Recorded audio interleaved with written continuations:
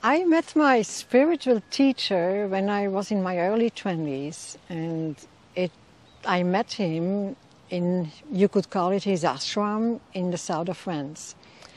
And I was so touched. I didn't speak that much French at that moment, but I did understand one thing, and that he really wanted to work so that the whole world, all of humanity, was one family. And that was so amazing vision for me in my 20s, like, yeah, I want to do that. I want everyone to live together and be happy and prosperous and having a nice place and where the kids can play and even the adults can play.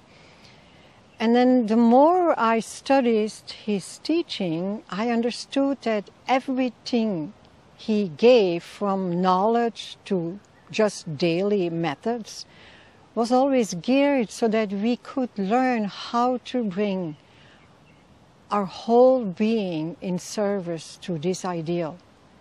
One big family.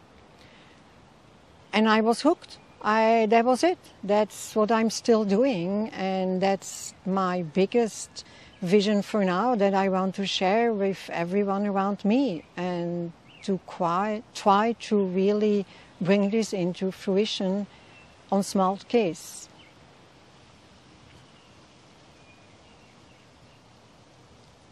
That's it.